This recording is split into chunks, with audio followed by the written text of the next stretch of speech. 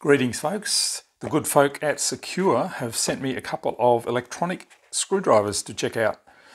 We have the ES555 and the ES666. The ES555 is slightly more basic and less expensive.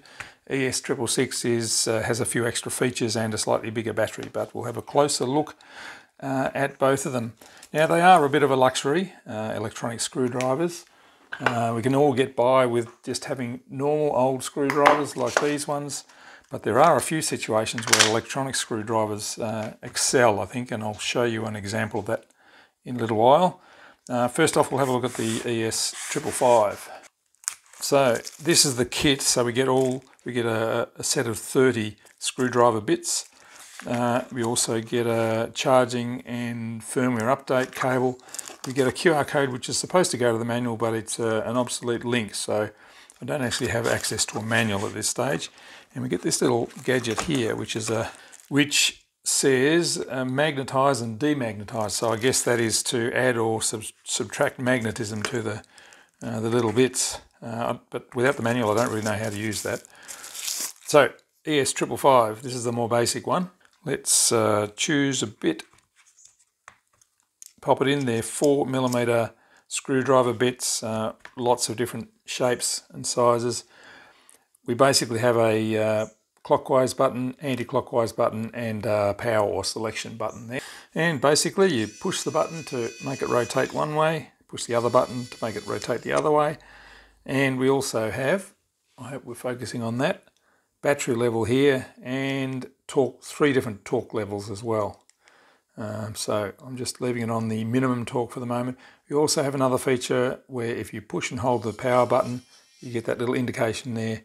And now if you hold the button for half a second, it will rotate continuously until you stop it, or until the torque level is reached. Now as a demo, I'm going to pull apart this little RunCam thumb, which has stopped working on me while I was trying to do a flight review, which is very annoying. So I'm just going to pull it apart to see if I can find anything obvious wrong with it. And this makes life very easy. Whoops, we're still in that mode. Let's change it to the other mode.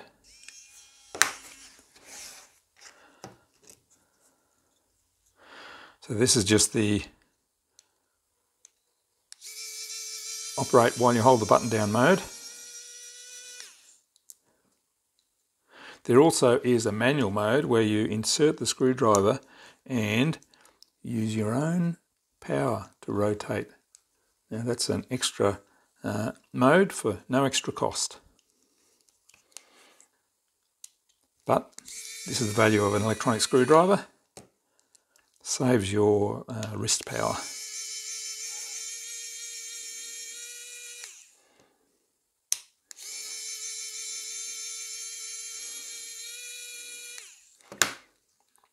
Now we've got the cover off. Now we can pull the offending camera out.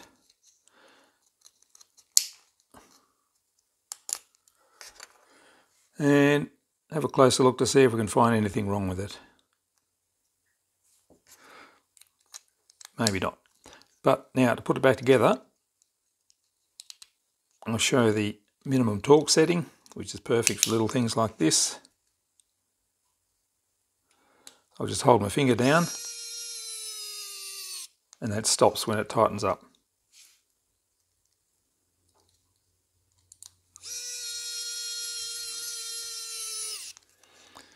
Quick and easy, look at that.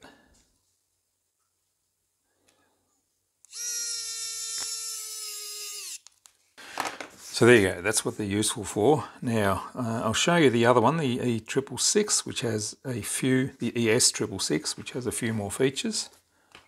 But I'd be quite happy with that one. The price of these are around $30 for the kit, and the ES666 around $45 for the kit.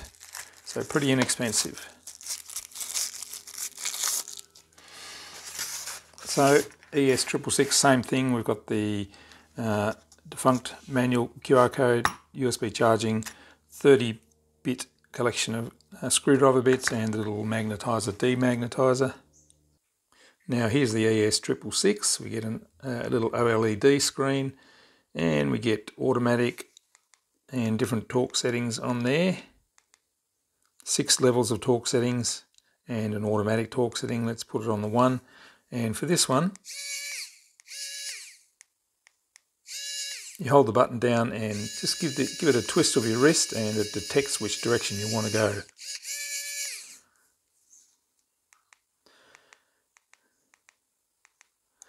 And with the auto, we get auto torque, I would imagine. And the two buttons operate a bit differently. We have the front button.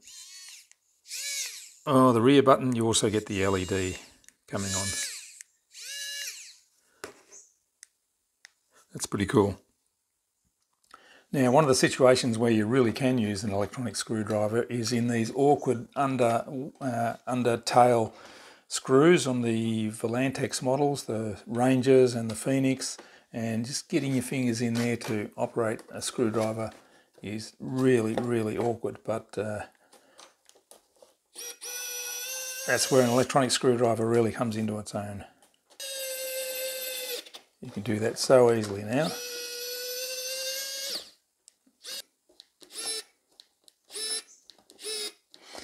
There we go. I would find I had aching wrists at the end of that if I was just using a normal screwdriver to try and do it.